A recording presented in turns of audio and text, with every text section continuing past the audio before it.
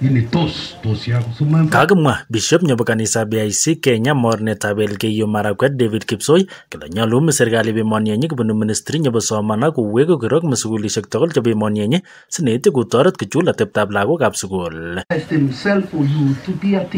Kong'ololjin inyendet keteshonienyi kamwa Kipsoi kole kikamach keng'emagis ateboshekab lagokab kenyisiek chu ketinygei onyemagimi chinyoti kibirakwagek kinyo kole magat kong'et serikali kokushi kong'yone ak kowek korok sineityo kotoret kochul lagochoche simanakit keboryenjini yautya yachen mkwenub kipsomanin. Biblia anasema upumbavu umefungiwa katika shingo ya mtoto na hakuna kitu itatoa, kitakachotoa tu ni pimbo ya discipline, ya nidhamu.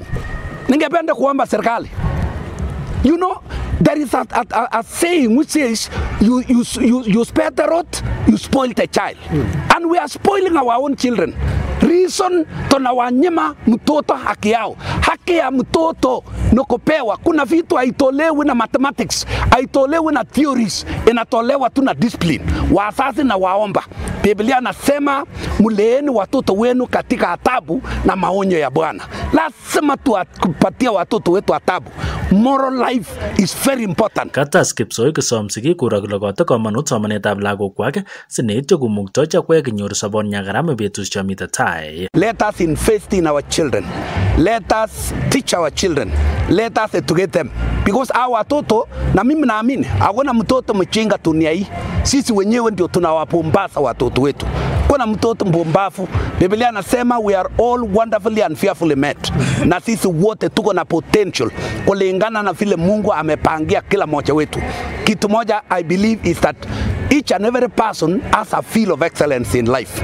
There is none who is useless. Kamach nyende amba biik chosomanotin kurok lekatebi matep nyakaram sineityo kuramba lagochoche lokotinye komonut nyau somana. Unakuta mtu ambaye hako na elimu lakini morality ni ovyo. Sasa itatusaidia nini? Watu wengine wanajiita ni wasomi lakini wezi. Unasikia hata wala wanastakiwa corruption. Nani anafanya corruption? Sio wala wachasoma, ni wasomi. Sasa wasomi gani hii? Hata wala wengine unakuta wengine wako na first class honors katika biology na wanapata mimba bila kujua. Sasa unashangaa elimu gani hii does not raise a standard of living, does not make a person productive in the society.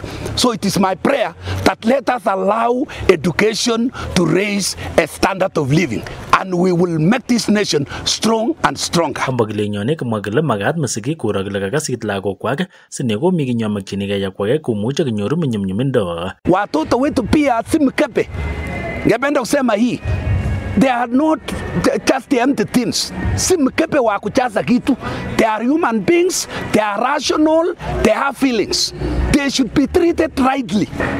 Sometimes when they react, saa zingine tunasema watoto na tunawaflash tukusema watoto mnasema nini? Watoto si mkepe ya kupokea vitu. They are rational. Ni watu wameumbwa na mfano wa Mungu. So lazima they should be treated rightly because they know when they are treated rightly and when they are treated wrongly. Tupeana haki ya watoto wetu kwa sababu haki ya mtoto ni elimu. Kengete taon nyeba Kapsawar County nyeba Elgeyo Marakwet logoywekab KEMA TV kai nengwana Timothy Toroitich.